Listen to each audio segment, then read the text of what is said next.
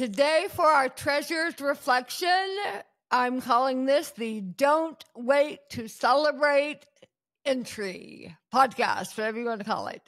As you may know, if you follow me on social media, I love to hashtag Don't Wait to Celebrate. It's a really big thing because, as we will unpack, everything is worth celebrating, and not just the outcome, the process, and all of our lives and stories. So let's get to treasure hunting together. This is based on reflection 47, Don't Wait to Celebrate, and reflection 68, Saving the Good Stuff. So by the time you are listening to this, I will have just celebrated my 42nd birthday. I never would have imagined this is what my life would look like at age 42. I'd argue I have even more reason to celebrate than if my life had turned out exactly according to plan, however. Can I let you in on a surprising truth about surviving a season of suffering? Celebration is one of the most powerful defenses we can develop against despair.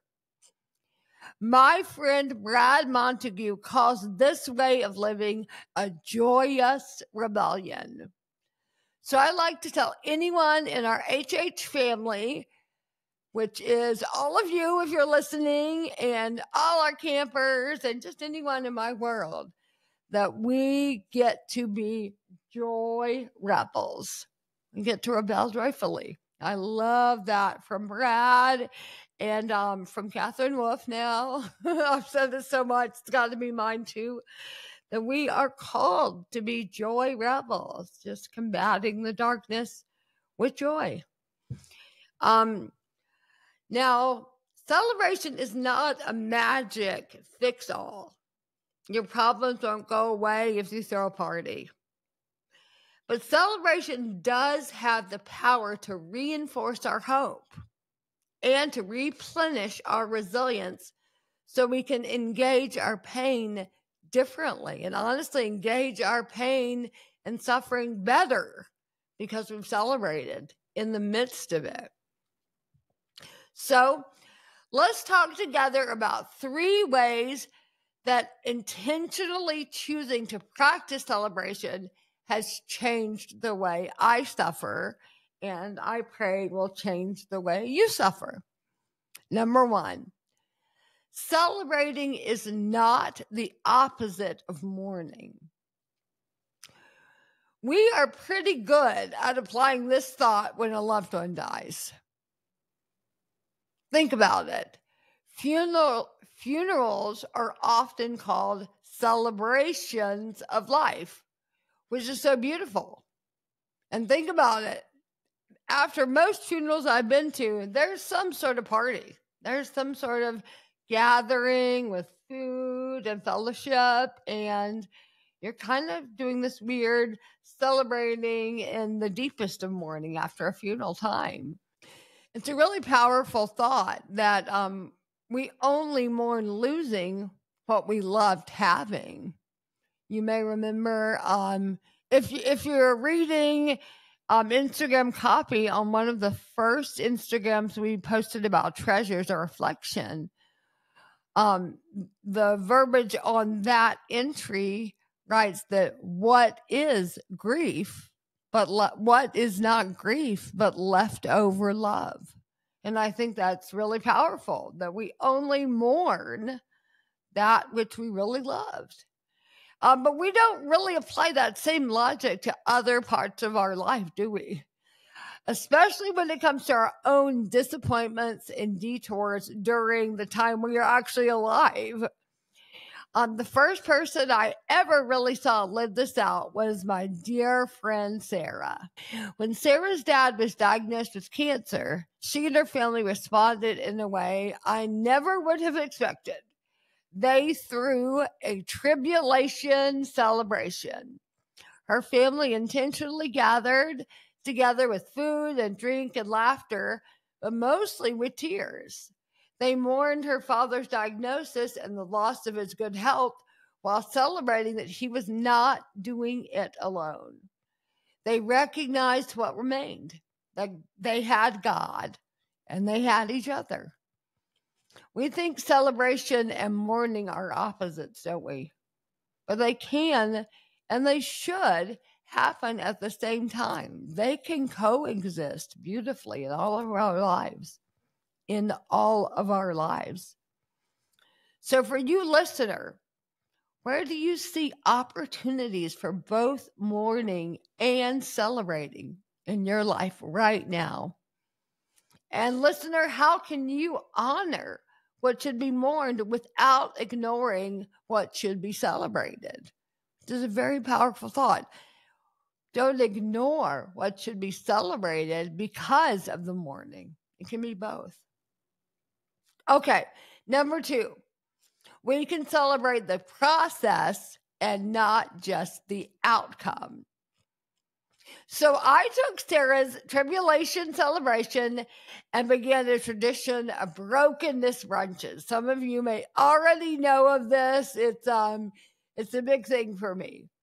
I gather a few friends who are in seasons of significant suffering for a big, delicious, brunchy meal around my table.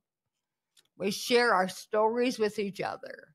And honestly, this in and of itself is cathartic because there's so much healing in telling your story to empathetic listeners. I will do a separate whole podcast, maybe a podcast series, at least an episode about the power of truly listening and staying in the hard stories. It's just so healing. I've recently started a suffering club where we do that. We practice not making it okay, letting people tell their really hard stories, listening with real deep empathy, and not putting a bow on it afterwards. Just hearing it and hearing it again and again. Because one of our deepest fears is someone will get sick of it. They'll get tired of our story and leave.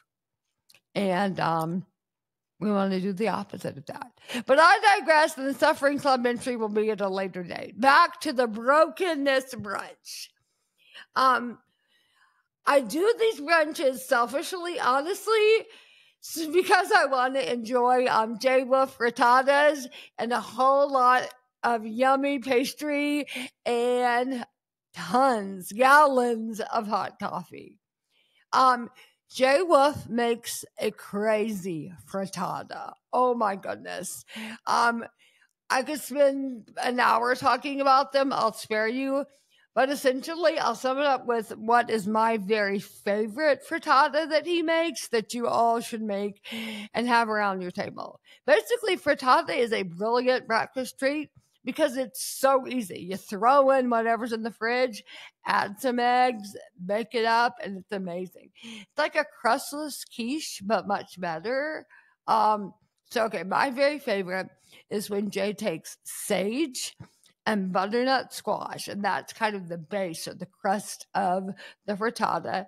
Then he adds smoked turkey, maybe even a little bacon, and goat cheese. Oh my gosh, you have never tasted something so amazing in all of your life. So, yeah, well, Jaguar frittatas can become listeners' frittatas when you start doing this, and paired with a delicious pastry of your choosing. I love cinnamon rolls and lots of hot coffee. You've got like an amazing brunch. If you want to get fancy and add fruit salad, go for it. And maybe even throw in some mint in that fruit salad, and it gets really, really fabulous and fancy. And yeah, whoa. Make a big, delicious brunch. I'm getting hungry even talking about it. Like, that's delicious. Okay, anyway, sorry, I digress again. Back to the actual brokenness brunch and what really matters. And let's be honest, even though I deeply love food, it really doesn't matter. It's about who's around the table and what they're saying. As I listen to stories around our kitchen table, I found that I don't dig deeper into despair.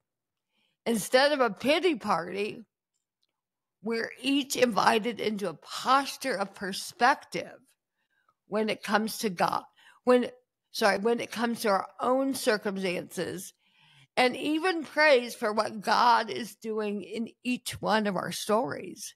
And that's why a brokenness brunch, or whatever you want to call it, is so important to invite people with varied types of suffering. We're all going through the same thing. If all of our husbands left us, then that's almost can create comparison. But if it's somebody whose husband's left and somebody who has a child with special needs and somebody who's walking through bankruptcy, and this diversity of hardship is just glorious because you're not comparing, you're just waking up to the suffering of others and listening just so intently to their story and letting it inform how you think about your story. And there's a lot of really brilliant people like Dan Allender, Adam Young, who are writing about the new neural pathways that are created by this process, and how brilliant it is, actually.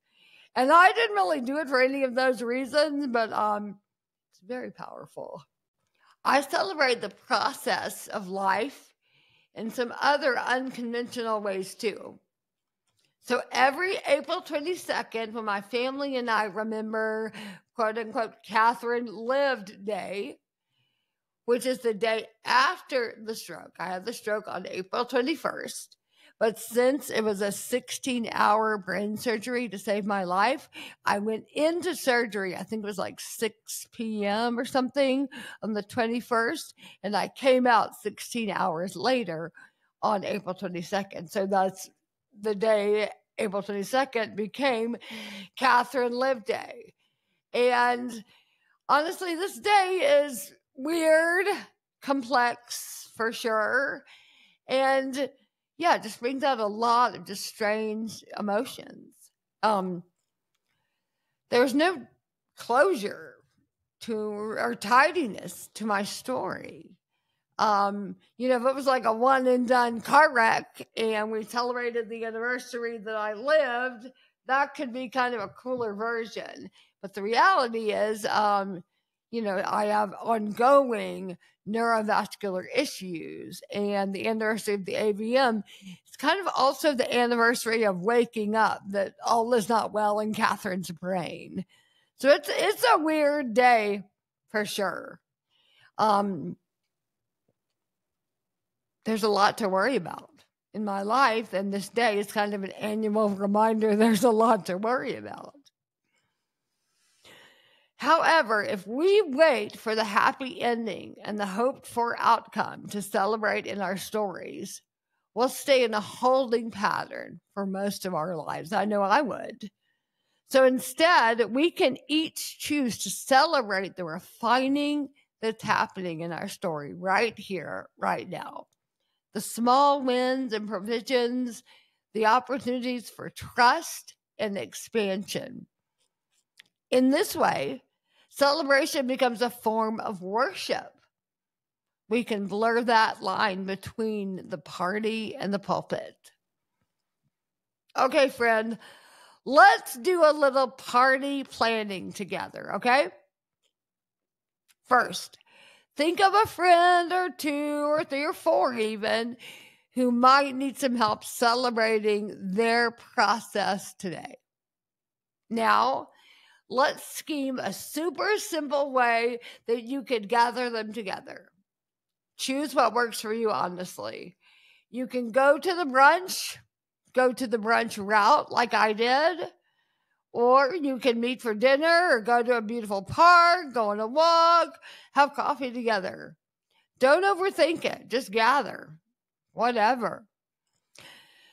So send the text, make the plan, set this celebration into motion. Tell your friends that Katherine has prescribed a party and that y'all are going to find a way to celebrate the process together. I know you likely do as well, but I have a number of sweet friends walking through exceptionally hard things in this season. And I want so much to do stuff. I want to do things. I want to take them things. I want to say the right thing. And we just overthink all of it so much. Just presence, just gather, just be in the midst and listen and love on them. Maybe feed them some delicious frittata, but maybe just be a listening ear. You know, I like to say less words are the best words. You may have heard me say that. That we don't need to talk so much. There will be a time for all the deep truth, for sure. But in the moments of fresh pain, I think the route is not truth, but tears. It's letting the tears speak that I'm with you. And I am also deeply saddened and quite shocked by this happening to you. And that's really what we all want, isn't it? So let's give each other a proper reason to do this. Have a brunch or a gathering of some kind and just grieve the losses together. So point 3, we can choose to truly live even when we feel like we are dying. So Jay and I got married in the Deep South, where weddings are very serious business. Okay, this is a fact. It is a tradition in the South to display all of your wedding gifts for literally months and months on end so that friends and neighbors and family can come into your house, view everything you've received like some very weird museum exhibit, and ooh and ah about all the pretties in your house. We received an overwhelming amount of beautiful gifts from our generous friends and family. Shortly after we married, we struck out on an adventure and moved to Los Angeles, California. And we honestly still don't totally know why we did this. We just wanted an adventure when we were young and probably kind of clueless and stupid, but it was really fun. And we owned no furniture whatsoever, but still had to rent a huge U-Haul truck to carry a percentage of the wedding gifts to California. Plenty were left in my parents' basement, but plenty made the cut to take to California, which is kind of hilarious. And as we unpacked into our first tiny little apartment, I remember pulling out so many wedding gifts and thinking, I'll save this for a special occasion, or we can use this when we have a real house and real jobs and become grown-ups. And little did I know that all those wonderful gifts would still be sitting in the back of our closets, gathering dust when I nearly died. Jay would pack them up by himself, all still unused, as he moved our life out of that first apartment and into a residential neuro rehab. So I spent about a year living in hospitals. But one special day, I was given a pass to spend the night at home with Jay and James. Jay had the idea to unearth some Egyptian cotton sheets from our wedding that were beautifully embroidered with our new, monogram, and make up the bed for me. It was really sweet. We were renting a house right next to the neuro rehab facility. And let's just say it wasn't exactly, a Southern living photo. So I couldn't eat. I couldn't walk. I couldn't take care of my son. But sleeping on those sheets made me feel like I was a little bit alive. Once I could officially move into that house, I was eating breakfast in bed every day because I couldn't walk to the kitchen, so Jay was bringing it back, and it was on those fancy sheets. Woohoo! I'm lounging in bed with breakfast and fancy sheets. Now, I should tell you, I wasn't officially eating yet. So when Jay started bringing me coffee in bed at my request, it was mainly just me smelling it and like dipping my tongue in it, which is so sad. And slowly, as the months went by, I requested Jay get my favorite kid cereal. So, like, think Fruity Pebbles or something. Pour milk in, let it kind of turn into like a sugary cereal slop. And then I would try to slowly eat like a couple little tiny, tiny nibbles. So my breakfast wasn't exactly, the fabulous brunch I was speaking of earlier. Instead, it was like mashed up slop, sugar cereal, and maybe dipping my tongue in coffee. But hey, it was breakfast in bed on those fancy sheets, and it was really honestly magical for me. I felt like I was waking up and enjoying the Ritz Carlton every morning, room service at the Ritz every morning, and then headed out to my 7 hours of therapy at the brain rehab. So while many people at the brain rehab were inpatient, and I had been for a long time, I, for almost a year, had the incredible opportunity to live in my fabulous spa like breakfast in bed dream situation and then be brought over. Jay would wheel me over to the therapy center. So there was so much healing even in those moments of enjoying those fancy sheets. Anyway, enough about me. Listener, are you saving any good stuff in your life for later? When do you think later will finally arrive? Because honestly, for me, it almost didn't arrive. I often catch myself with the stingy impulse to save the good stuff for when real life begins. Withholding the good stuff means for some reason I don't believe that my life here and now is worthy of beauty, care, and delight. And what an insult that must be to the God who gave it to me in the first place. But the truth is, my life is worth the good stuff, even more so than any later that may be ahead for me, right here, right now. For me, really living looks like sleeping on the good sheets, eating from our wedding china, even on an ordinary Tuesday night, burning the nice candles when there are no house guests to impress. When we moved back to Georgia from California 14 years later, we had a free yard sale before we left. And we created a free store in several rooms of our house and in the yard.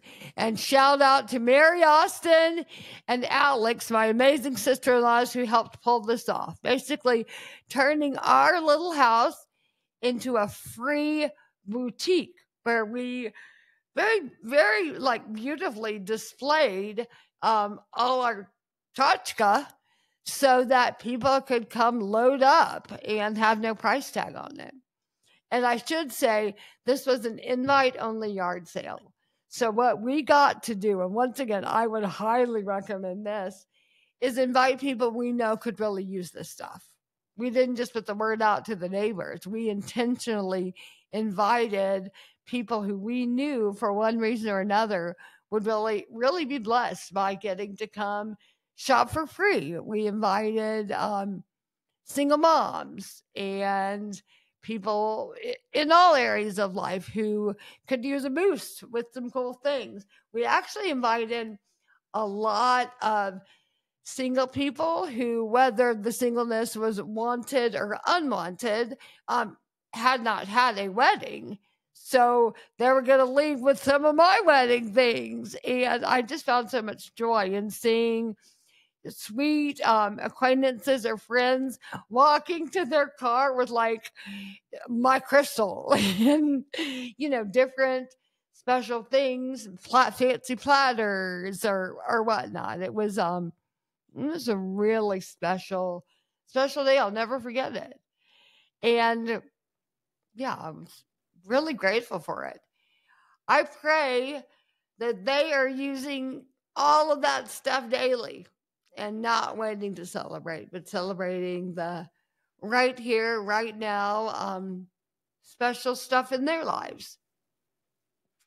The parties and the goodies aren't vain indulgences to me, although they could become that in a different context for sure. They are little rebellions against hopelessness. Remember how I talked about there were all joy rebels? So yeah, we're going to have rebellions against hopelessness. They are a symbol that my story is worthy of celebration. And so is yours, friend. God has given us these moments, these days. We're here. We're in this story. We are alive. And that is worth celebrating. Beloved, will you join me in stewarding our suffering well by celebrating the lives we have, not the ones we thought would be? Because that's exactly what the world could use most. Every last one of us will suffer someday. So nothing could be more useful than seeing it done well. So let's show off some fabulous celebration in the midst of deep pain. Gratitude for the process, not just the outcome. Radical ownership over the stories we've been given. Radical ownership of the stories we've been given. God has given us our stories, and we must respond with celebration. We've been granted another day on this planet. We are in the land of the living. Let's celebrate that we're here in the process of all of our lives. So be sure to pre-order the book wherever books are sold and sign up to get all the freebies on treasuresinthedark.com. And I will hope to see you soon. God bless you, friend.